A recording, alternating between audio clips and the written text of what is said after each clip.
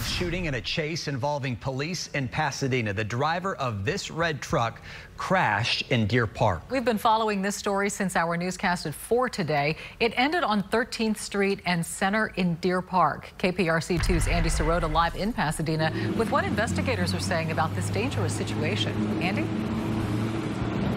Police say the driver was under the influence of something and rammed into 4 vehicles before that chase came to an end, including an undercover Pasadena police officer. That happened right here near the 1200 block of Pasadena Boulevard. You can see the scene here has since been cleared. A viewer sent a cell phone video of the truck in question. It's the red Ford truck, so keep your eyes on that.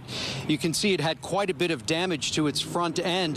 The driver is then caught driving erratically, putting the truck in reverse and then driving in reverse down one of the roads here. The undercover officer opening fire on that suspect after he rammed into his unmarked unit. The suspect was not hit, kept going and rammed into 3 more vehicles before that chase came to an end in Deer Park after the suspect tried to ram a Deer Park patrol officer at 13th and Center. Pasadena police moved in and arrested him.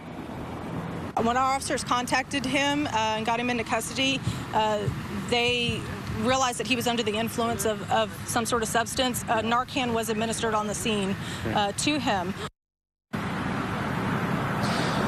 Narcan was administered again once they got the suspect to the hospital. Police have not released the suspect's name. Thankfully, the officer involved in the shooting here is okay.